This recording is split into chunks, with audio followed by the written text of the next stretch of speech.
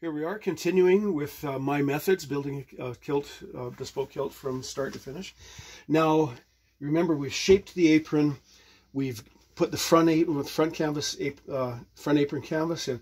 Now what I've done is I have a spare buckle and tab, which I keep for just this purpose, which I've temporarily sewn in its correct location to the buttonhole, and a temporary strap, which I'm going to put in.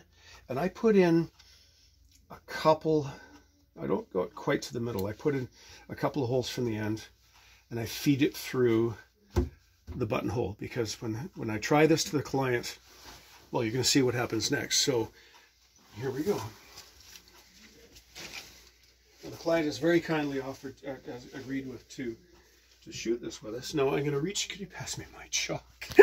This always happens. This is why I should be wearing a suit, so I can have this in the ticket pocket.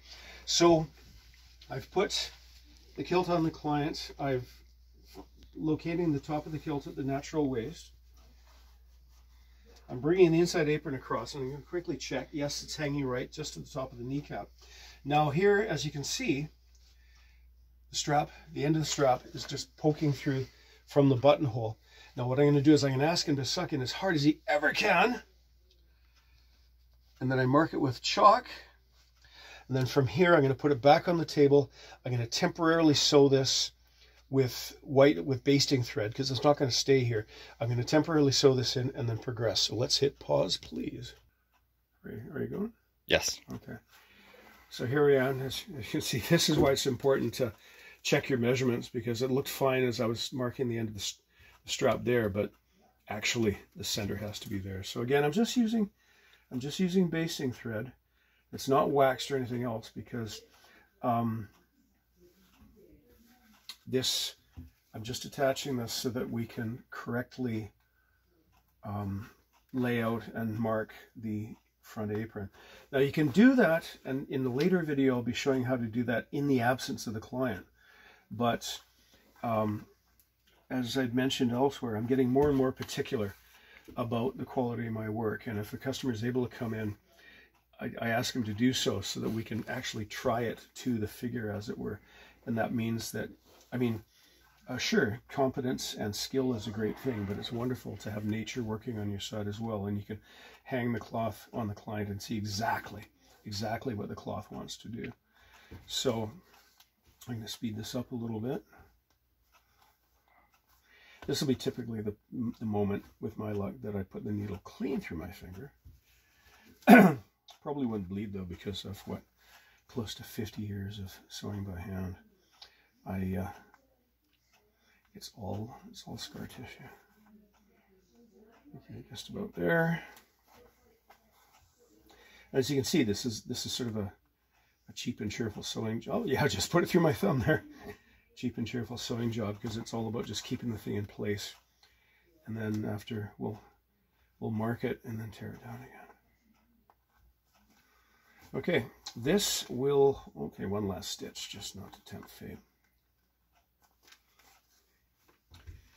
Good. Okay, now, wrong. This goes here. This chalk goes here. Now see, the reason why I've got a bit of an overlap there, I've been making the inner apron a bit wider, is to avoid, you see how that shirt just started to pinch there, to avoid that from happening. And if the shirt will do it, sometimes a bit of skin will do it as well, and it's not pleasant. So we feed the strap through. Now here's, if you wouldn't mind rotating ever so slightly this way, sir. Here's something that I've mentioned before, and I'll keep mentioning it, saying again, is a mistake that people make. They get the strap through the buttonhole and they yank to use the kilt as a corset. And if we do that, see, I make this seam more strongly than anybody else, but if we do that, even this seam will blow out. So the trick is, we get it through the buckle, we ask the gentleman to suck in as hard as ever again, and then we do it up. Now, on the finished kilt, there we go, sir, if you'll just, thank you. On the finished kilt, no, actually in this case as well, I'm doing it a little tighter than is possibly comfortable, but over time, with a finished garment, when he's wearing this, the kilt is going to shape itself to him, because we've tailored it to be a section of a cone. As he wears this kilt, it's actually going to get more comfortable as the kilt shapes itself to him. And to that end, this very tight strap is it's not going to be uncomfortable in the future, because it's going to shape itself. Now, if you wouldn't mind just turning this way, sir. Thank you. Now, here we have the front apron. It's, if you bend, sorry, sir, if you bend over, everything changes. We're wearing it a little bit low right now, but I don't worry about that. I'm going to double check it. But what I'm looking for is the hang of the left-hand edge of the outside apron. In a minute, in fact, would you mind just doing that, just pinching that, sir? What I'm going to do is I'm going to quickly baste that down. He said, putting a needle clean through his finger. Yeah, okay.